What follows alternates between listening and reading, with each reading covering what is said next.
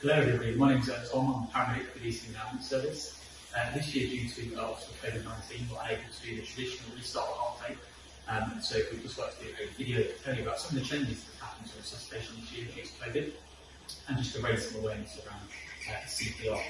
So obviously the first thing, if we find somebody that's unresponsive and is not breathing, we'd like to always, before we approach, check for danger. So we're looking around, checking for danger, and now we're going up to see if that patient is breathing. So obviously, we're looking for a response. Hello, can you hear me? Hello, can you hear me? And there is no response currently. So what we'll do now is we'll phone for help. So we'll call 999 and make sure that we tell them our location and the fact that the patient isn't breathing and they're not responsive.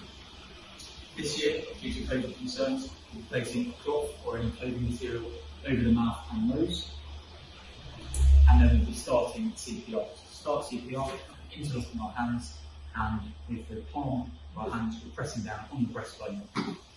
So it's at a depth of about 4 to 5 centimetres and performing CPR at a rate between 100 and 120 compressions a minute until help